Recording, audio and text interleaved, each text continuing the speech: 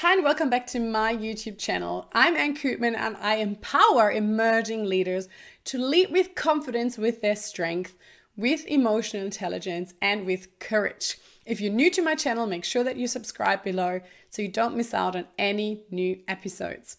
In today's video, we're going to talk about the power of mindful leadership and why it is so important that we all bring a little bit more mindfulness to our day-to-day leadership practices. So let's have a think about it. What actually is mindful leadership and why is it important? A big part of leading with emotional intelligence is obviously to be more self-aware. We want to be able to tune into what's going on for us and what might be going on for the people that we lead. We want to be able to build effective relationships. And to do that, we have to be quite in tune with ourselves and with the people around us. As a leader, there are so many distractions. You have to react to emails, calls, to the people knocking on your door or showing up in your Zoom call. And there's so much that's going on, so much noise that it can sometimes be quite overwhelming and quite hard to focus. So mindfulness and being a more mindful leader will allow you to be more present and also look at where do you need to set your priorities. It will help you to stay in tune with your values and lead with more integrity. So what does it mean to be present and mindful? Well, if we drill it down to the basics, being mindful means to be present and to be more aware of what's going on around you. Seeing things as they are, without judgment, without overthinking it, without getting too emotional about it. Just understanding this is where we are, these are the facts, this is what I can see around me, and this is what's going on. So really being in tune with what's going on without further taking any steps or any thoughts. You honor what is here with you, who is here, and what's going on for you right now. This has massive benefits for you as a leader because it will allow you to stay calm when things are tough. It will allow you to calm yourself down. When you realize that you have certain emotions going on, when you tune into your self-awareness, you can actually activate your self-regulation techniques, your coping techniques to try and stay as calm as possible, which will then ensure that you're not in fight or flight mode, and it will ensure that you actually can use your thinking brain, your rational thinking brain, to make the right decisions. Another advantage is that it will make you a much better listener, because if you can make sure that you're just present in the current moment without getting distracted by your thoughts, you can listen to the person that you're talking to, your team member, your direct report. You can give them your full attention. So without starting to think about your response or about the next task you got to do after this meeting, you can actually listen to what's going on for them and what they might be needing from you. And out of that, you can actually build much better connections, much better relationships, because people will feel like you value them, people will feel like you're important to them, and you will actually hear what's important to them so that you can take action to improve that relationship. So that becomes a give and take, and you actually see and you can show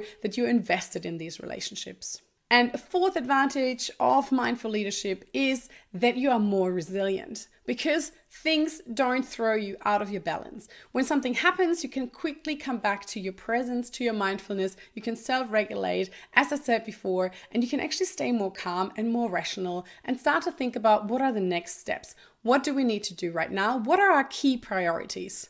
And this will lead to point number 5, which is that a mindful leadership approach will help you to have better performance. Because when you think clearer, when you stay calmer, you can make better decisions, you can build stronger relationships, and you will achieve your results much faster and more effectively without losing too much energy on managing your emotions, fighting your emotions, and trying to overcome your emotional reactions. So how can we become more mindful as leaders? There's 3 things I want to mention to you today.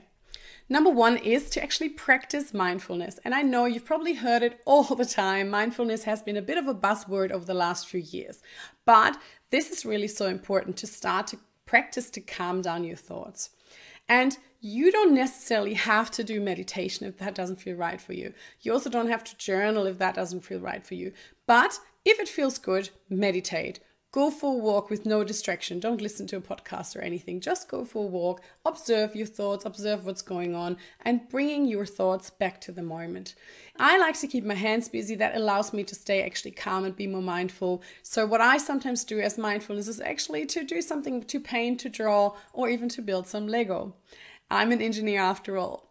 So Think about what is it that helps you to just calm down, be more present in the moment. Maybe it's also about playing with your children or doing something that you love so that you can stay present in the moment and listen to your thoughts and what's going on for you and bringing yourself down to a calm center.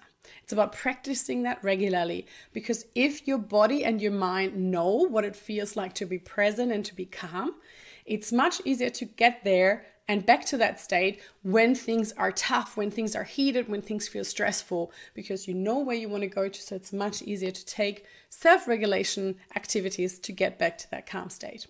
Tip number 2 is all around investing in your listening skills and actually practicing to really deeply and actively listen. Avoid all distractions when you talk to someone. Shut down your computer, turn off the screens, the notifications, put your phone away so that you don't even get distracted. So you can really practice to look at the person. And whenever you get distracted by your own thought, bring it back to what they say. Look at their mouth, look at the words that they say, and really start to focus on what they are saying to you. Ask questions to go a bit deeper. Try not to have an agenda in mind. And I know this can be quite difficult, but it's about practicing to really being in that moment. And tip number 3 is to be really clear on what are your values and your vision. Why are you here? What's important to you? So when you are in certain moments and you are in stressful moments, you're pushed for certain decisions, you feel a bit overwhelmed, you can bring it back to your values. What is it that you stand for? What is it that you're here to do? What's your vision and your mission and your purpose? Start to bring it back to that. That will give you a clear path to focus on. It will help you to get rid of all distractions and to really just be present with what you're here to do. Bringing it back to your values and your purpose will help you to be more mindful about what you give your attention to, where you spend your time, and what you actually listen to. So mindful leadership is not about necessarily being all spiritual and woo-woo.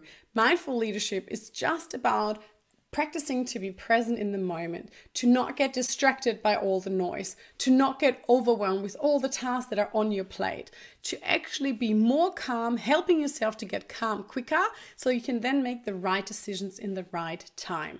So mindful leaders, they are calm, they're resilient, and they are quite able to think clearly in stressful situations. I hope that you found these tips helpful. Comment below what resonated with you or what other questions you might have, and I'm looking forward to seeing you soon.